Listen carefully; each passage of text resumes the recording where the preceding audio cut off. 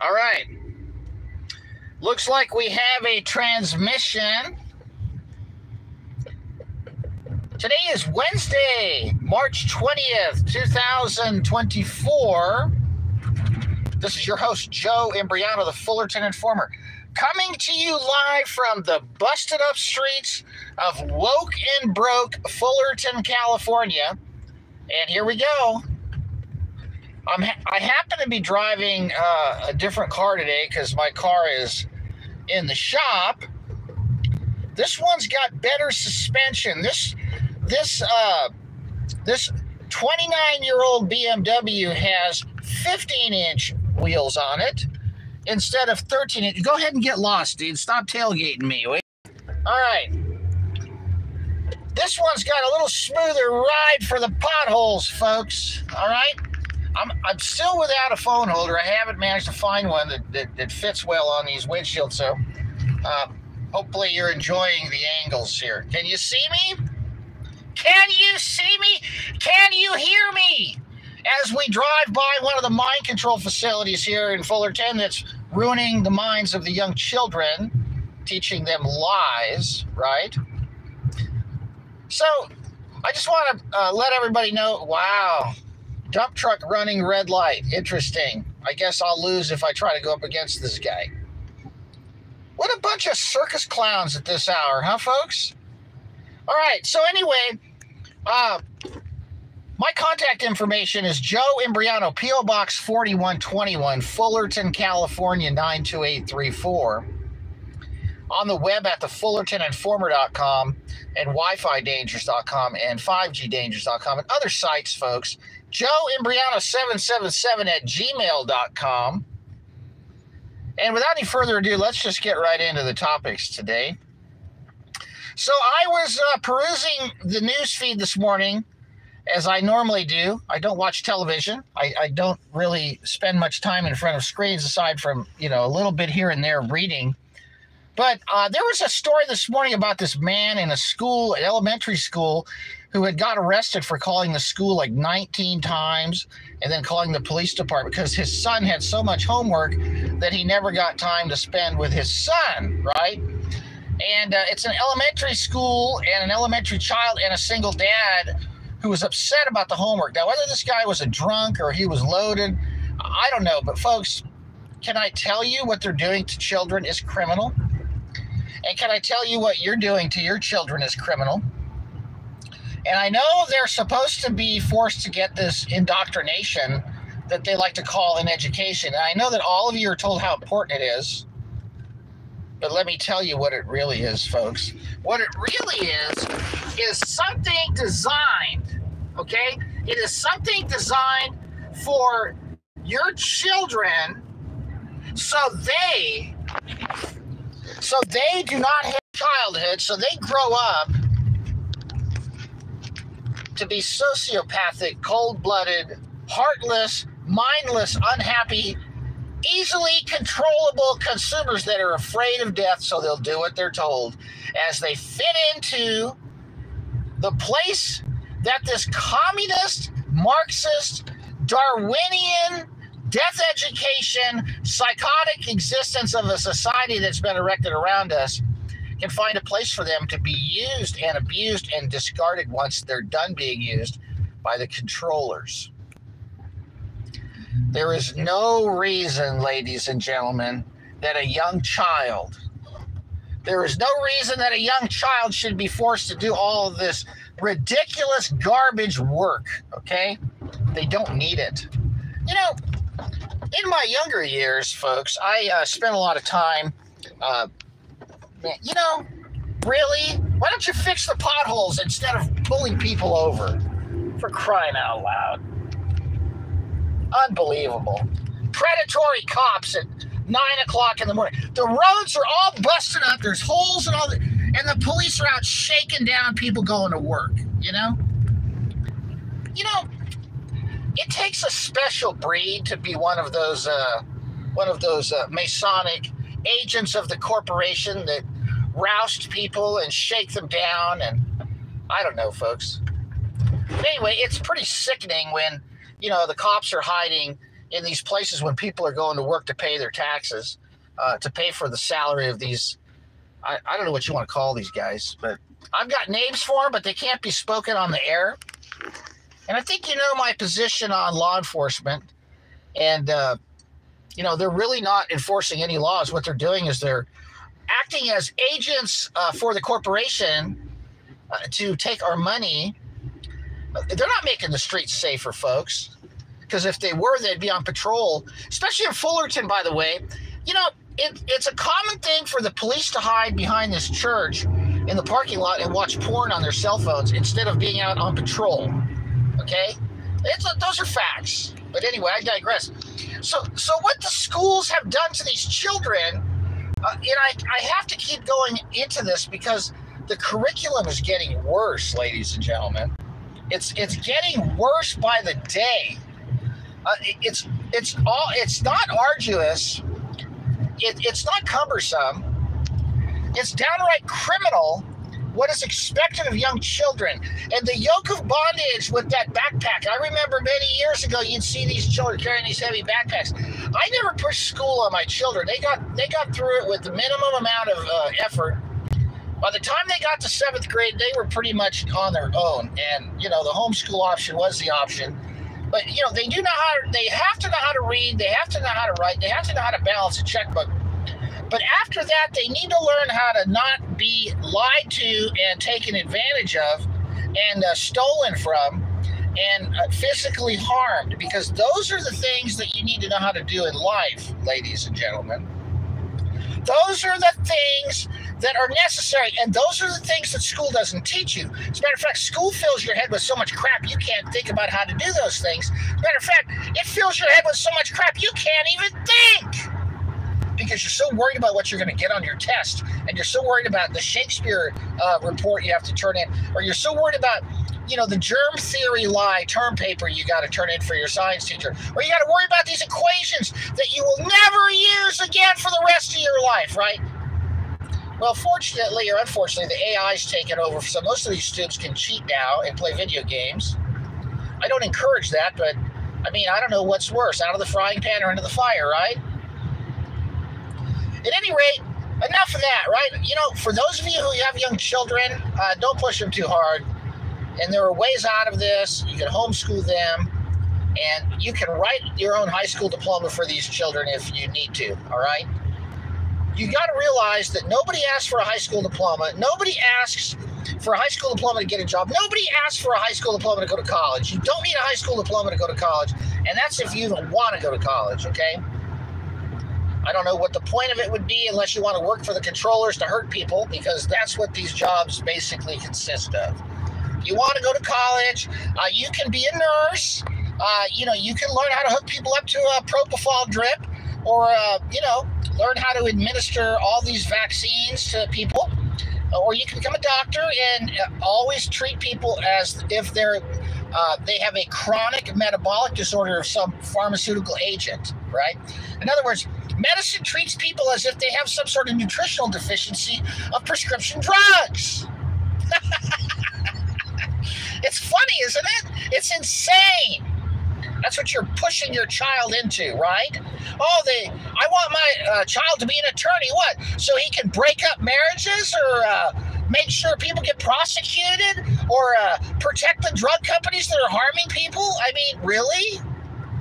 I don't know. I want my child to grow up to be a teacher. Why? So they can promote the lies and keep this toxic train wreck on the tracks? Yeah, folks. It's pretty wild, isn't it? And that's why you yank them out of bed at 6 o'clock in the morning and force feed them a bunch of Uncrustables as they got their eyes half open as you drag them off to the prison induction complex. Named after some secular humanist that's got his name on the wall because he died trying to brainwash your children. That's what it's all about, ladies and gentlemen. You know, the cognitive dissonance isn't going to solve the problem. Putting yourself in the fetal position, inserting your thumb in your mouth, and curling up in your cozy blankie is not going to make the boogeyman go away. These problems are here to stay until you confront them head on. And, you know, how we confront them, whether collectively or individually, is your call. But I can tell you right now that there is no collectivism without individualism. And, you know, you people got to wake up and realize what's being done. You guys see and hear me okay? It's a little early for me. Sorry I didn't shave for the past couple days. But, you know, sometimes it's better for a man to look like a man, right? Than you know, one of these emasculated Tesla drivers that read Shakespeare, right? Okay, well, I don't need to go into that tangent right now. So let's talk about Trump, shall we? Let's talk about Donald Trump. And let's talk about how the deniers of Jesus Christ are setting up the chessboard for a civil war in this country, shall we, folks? Oh, did I mention that MGM Studios is coming out with a movie called Civil War, where the military turns on the American people and starts killing Americans? That's right. You know, folks, if they can't take us over, they'll make us kill each other. And this won't be the first time they've done this. All right? Listen, ladies and gentlemen, fellow Americans are not your enemy. They're being turned into your enemy by the mass mind controllers in the media. And those are the people that are your enemy, not your fellow Americans, folks.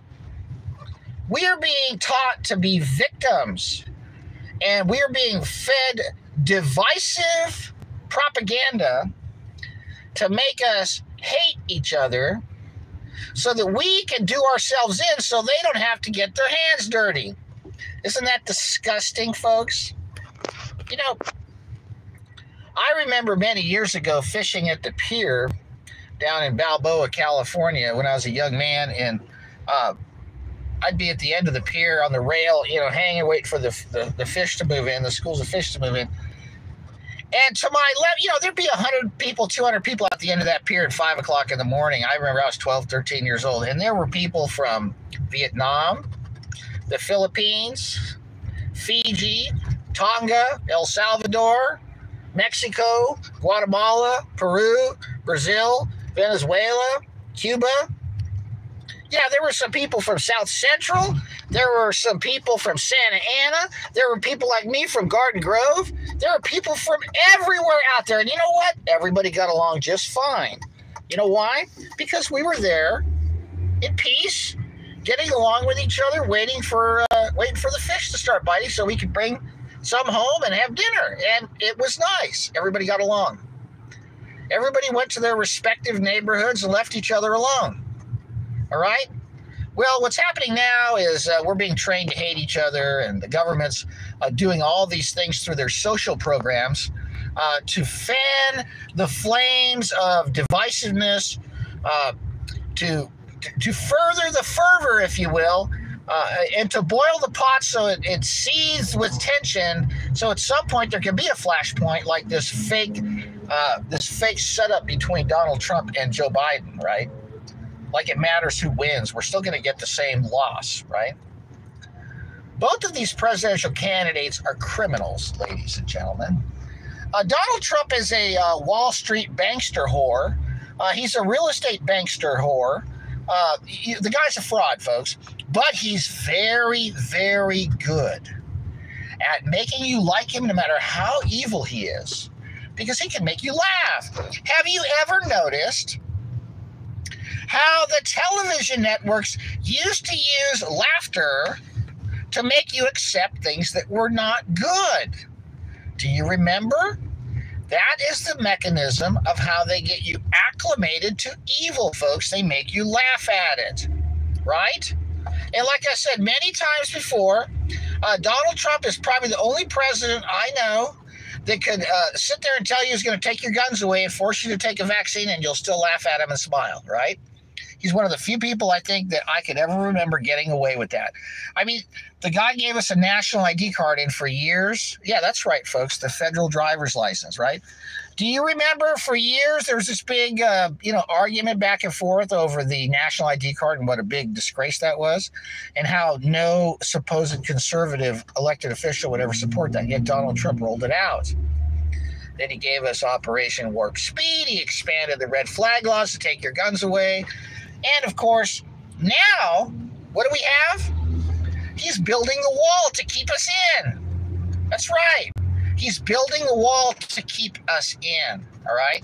Problem, reaction, solution. Joe Biden opens up the borders, and then Trump says, okay, let's seal them. And by the way, that's where you guys can't get out, right?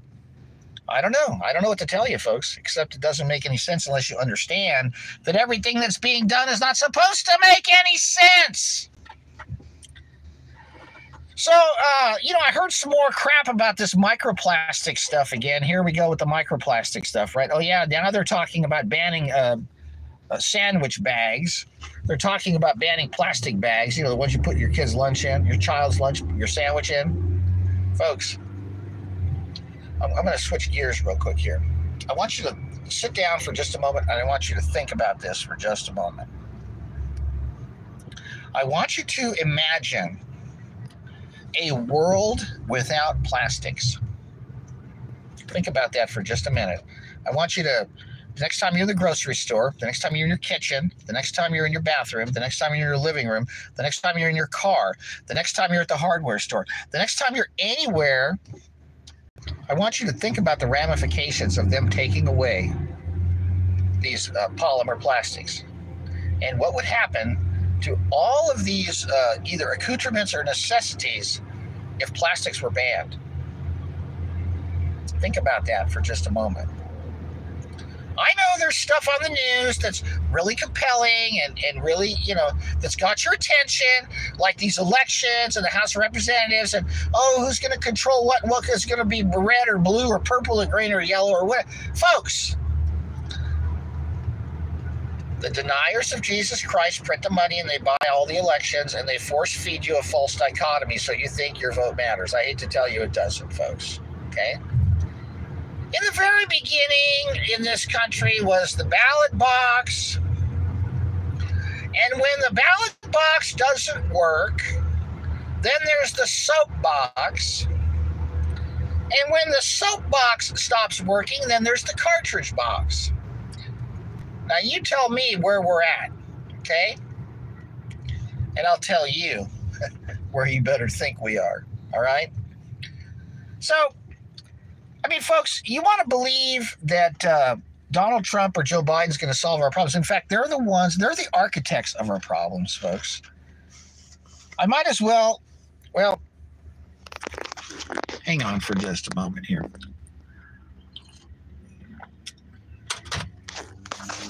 The United States is being destroyed by design, ladies and gentlemen. The United States is being folded into hard communism, okay? You're going to hear about guaranteed basic income plans. You've got socialized medicine.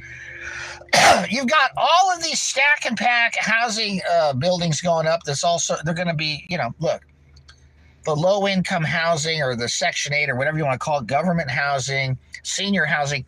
It has never been the government's job to take care of us, but it's always been the job of a corrupt government to euthanize the masses. Because there's one thing governments do very effectively, and that's genocide its own people. And that has been proven throughout history. It's a tried and tested fact that governments are very highly efficient killing machines. And if you look at government policies throughout history, the end result, the net effect, the desired outcome, the finished product of governmental control, interaction, and action is always genocide. And it comes in a variety of forms. It comes in the form of engineered economic collapse. It comes in the form of engineered famine. It comes in the form of engineered wars. It comes in the form of engineered social unrest, anarchy, and chaos. It comes in the form of highly secretive, advanced technological developments hidden in plain view, disguised as something else, when in fact they are genocidal weapons, right? Case in point, look around at the infrastructure. I should not have to wear ski goggles when I'm driving at night, ladies and gentlemen. I should not have to worry about going blind driving home from work at night. Last night I was coming home and the sun just started going down with the time change. And my goodness, I didn't have my ski goggles in this car because my other car is the mechanic. And it's unbelievable. Every single street light is an LED headlight, is an LED lamp. Every single car headlight is projector beam 5,000 Kelvin, just literally in your face. And when they're kind of angled up, like if there's like a little rise in the road, the oncoming cars approach, it just really gets you, right? And it's amazing. Nobody seems to notice this as they drive around with their glasses on. You know, I've seen people fumble around. Even with their glasses on, people can't see. Is it a natural thing to just accept going blind? Well, I guess it is, you know. And I guess while we're on the subject, you know, I know this individual who actually didn't stop by promoting, you know, weaponized Wi-Fi in the schools. He actually went on to promote how that the screens are just as effective for learning as paper and pencil and books. Can you believe that? So you've got children and people looking at backlit screens from kindergarten all the way through their adult life. And what chance do you think they have for a good outcome in terms of their optic health, right? Their eyes are going to be shot. And, you know, the worse your eyes are, the stupider you get. Did you know that? I hate to tell you that, but when you can't see, you can't see, folks. And when you can't see what's going on, you don't take it all in. And when your eyes are bad, you do not have the periphery of understanding that a normal person would. Not only that, when your eyes are covered with lenses, you don't take in the full spectrum of light that your body needs for optimal physical and psychological health. Did you know that? Did you know that, folks? And consequently, most people that wear these heavy lenses do not spend a lot of time outside. Now, whether that's anecdotal or whether that's causation is up for interpretation. But the bottom line is the less time you spend in the sun, the stupider you will be.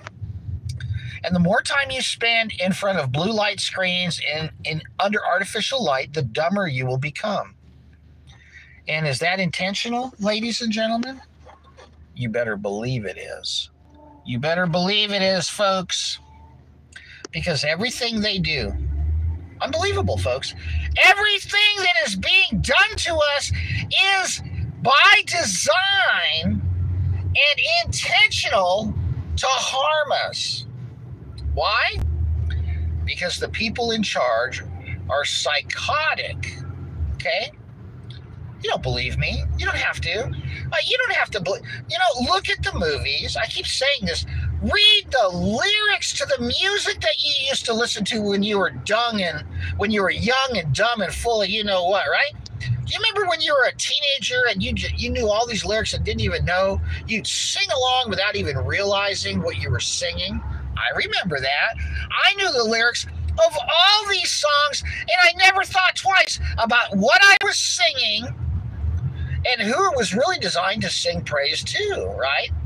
That's because we're born spiritually dead, spiritually blind, and we need to be born again by the Spirit of God so we can enter the kingdom of heaven, right? And that comes through Jesus Christ. It doesn't come through some creep that wears a robe that says this or that or the other about you, folks. It's something personal that you've got to square away with God, and you've got to make an acceptance of a sacrifice that was made by his son. Otherwise, you're going to stay in your sin and blind, and you're going to become a slave to your own devices. You won't have any power over them. And see, that's exactly where these people want you. Why do you think, why do you think everything is what it is, folks? Because it's all designed to keep you weak and addicted to things so you can be controlled like a marionette on the strings, folks.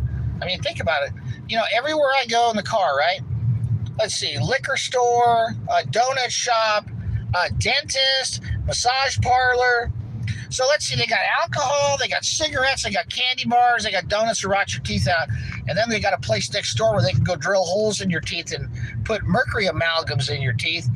And, and then, they got the place next door for your happy ending, I mean, folks, why don't they have like these stores that sell these drills so you can reach the primary water and you know, tap the water and then, you know, grow food in your backyard and, you know, raise animals and be self-sufficient, and instead of cramming everybody into these compact cities, let people spread out over the land and tap the water and have their own, you know, aquaponics. They can raise fish and plants at the same time by tapping into the water under the ground, because they don't want you being self-sufficient. They want you under their thumb. They want you in a stack and pack housing arrangement where there's a Wi-Fi router behind each wall coming up from the guy on top of you, the guy below you, and the two people beside you. I mean, literally, folks, if you're in an apartment, there are microwave beams coming at you from 6 directions in any room that you're in, because you're in a cube and you got it coming from everywhere, folks. Okay, you've got it coming from 4 corners and up and down. It is unbelievable what's being done. And they got these LED lights in there making you go blind that disrupt your circadian rhythm. You can't get sleep at night, so you're up all night. Your health deteriorates. You slowly but surely crumble under the effects of insomnia and premature aging. And then they get you with the malnutrition from the frozen food section, right? You folks listening to me? So what happened to this Boeing guy, right? What happened to this whistleblower guy? He supposedly committed suicide in the parking lot right before he was going to do his deposition, right? So I guess this guy worked for Boeing for 30 years and made reference to all these alleged, you know, safety violations in the manufacturing of these aircraft. And he had some whistleblower lawsuit going. I don't know all the details. All I know is that the FAA did some sort of an audit, and I think, you know, the Boeing Aircraft Corporation failed a very large percentage of the audit very recently in terms of safety violations. So, you know, was this guy's concern warranted? Of course. I mean, you got the door blowing out of that aircraft.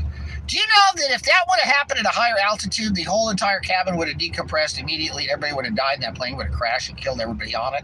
But because it happened at a lower altitude where there was still breathable air in the atmosphere, they survived and were able to bring the plane to the ground. There weren't any rivets in the thing. The door plugged because the airline chose to put seats there instead of create an emergency exit at that spot. That's an aftermarket option, by the way, that the airline chose as they purchased the jet. They said, screw it, let's put a couple more seats there and make a few more bucks off of these knuckleheads, right?